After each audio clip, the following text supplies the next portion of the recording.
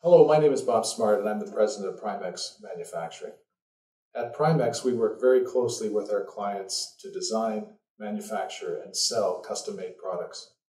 One of our major lines is the telecommunication industry, where we make plastic boxes that would go on the outside or inside of your home and allow you to be able to talk on the phone, watch television, or surf the internet. Today, we're going to walk you right through the entire process, from customer design right through to the manufacturing floor to end up at a manufacturing product. I hope you enjoy it. Hi, I'm Balin Lee. I'm an industrial designer at Primex Manufacturing. I work in a team of engineers and designers, and we work with our customers to develop a solution to their problems that they have in terms of fiber optic communication to their customers. We generally start off by exploring the problem and reviewing it with the customer, trying to understand it as well as we can, as well as reviewing any standards and regulations that our products will have to adhere to. Through this process, we develop preliminary sketches and concept sketches, as well as early CAD models. We send these CAD models to our customers to get their feedback and understand what they think. Through that, we can refine the concept further, adjust the CAD model where it needs to, and produce a prototype through 3D printer. 3D printing is something that we use very often, and it's a very valuable tool for us. It helps to hold the physical product in your hand to understand how it's actually going to perform. Once the customer views this 3D printed product, we can make any changes to the CAD model, and from there we move on to production.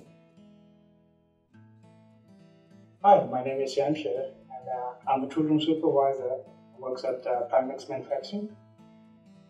Almost every product in our daily life is made by some kind of tools or molds, such as cell phone, cars, planes, computer, and TVs.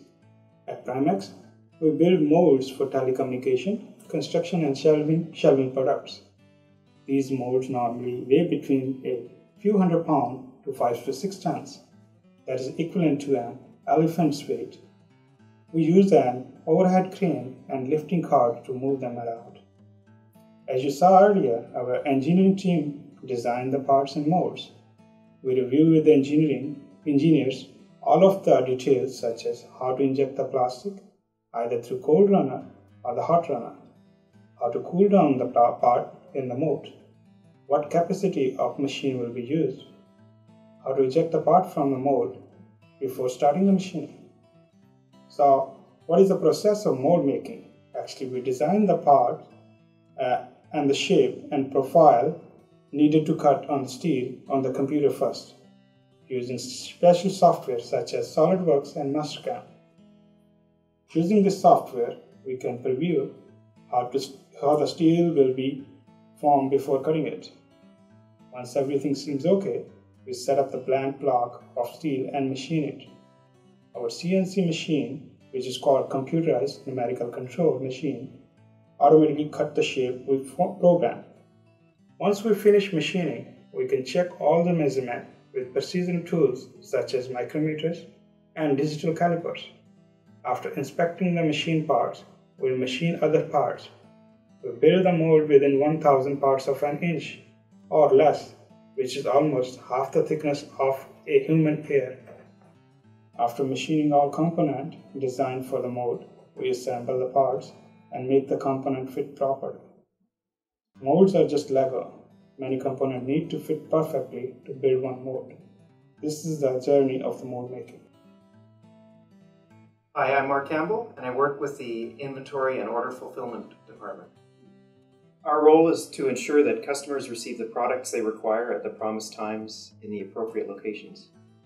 This can mean ordering steel for the mold makers as specified by our engineers, following up with plastic resin, box, or component suppliers to ensure the factory can run the products required by our customers, ensuring the materials required for production are available when required, coordinating the distribution and storage needs of our finished products to best suit our customers' requirements.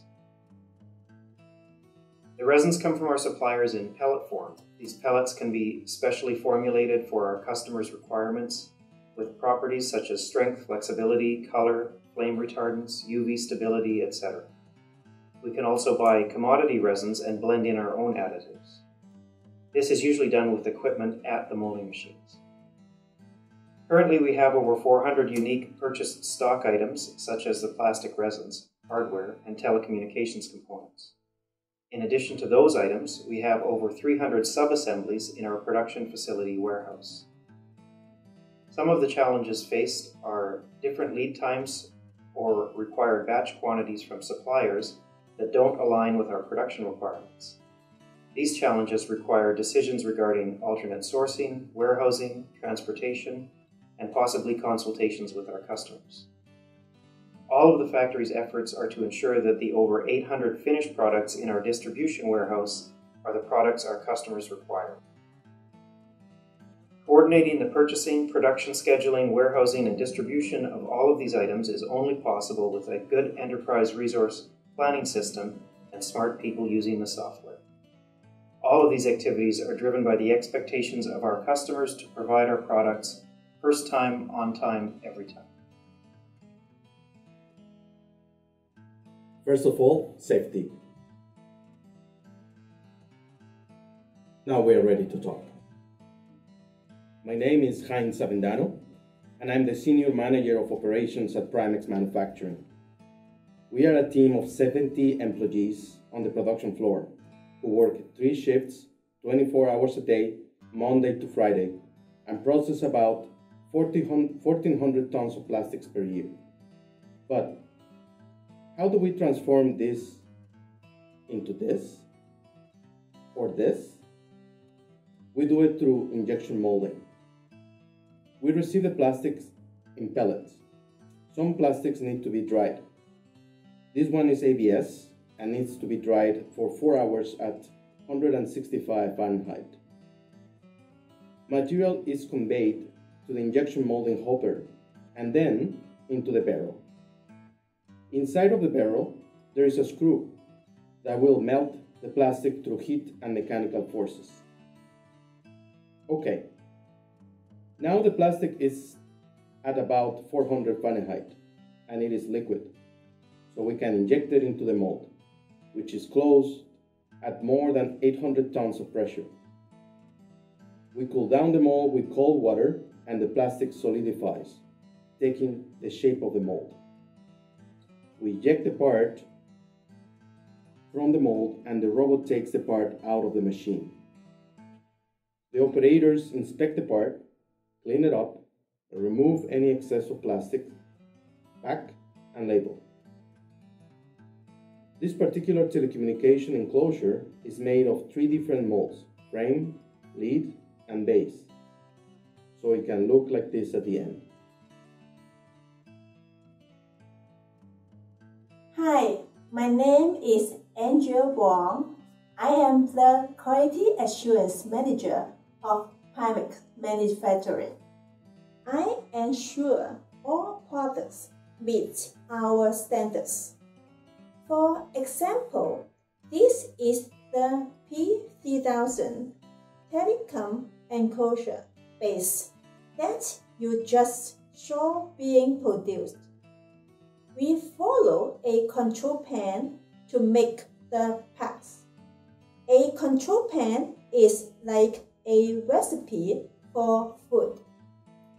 It covers the materials needed to make the packs and how to make them. Before manufacturing, we check that all of the ingredients, like the plastic and dye, meet our requirements. Then, the setup technician follows the setting instructions and molds the packs.